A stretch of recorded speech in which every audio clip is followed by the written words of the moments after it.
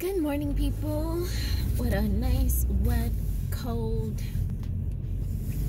day it is. It's cold. I know I'm not that chipper right now. Let's call it. I got some devastating news a couple days ago, and as we get closer to the end of the week, it's really starting to sink in for me.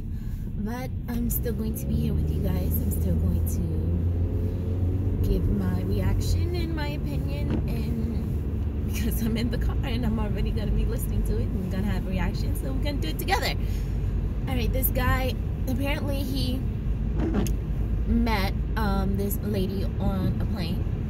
They had a wonderful chat the whole plane ride.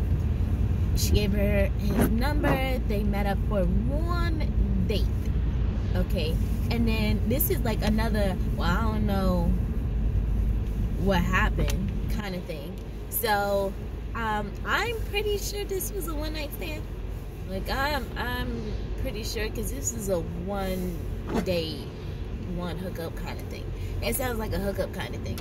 So I don't really, this sounds like a hookup. It does. I don't know how else to put it. It didn't seem like it was going to be like a long-lasting relationship. You met this woman twice, and the second time she kind of like dropped you off the face of the world. And you think the date went well because you guys were intimate and she left with a smile on her face. I don't know why that's a good indicator. I don't know why.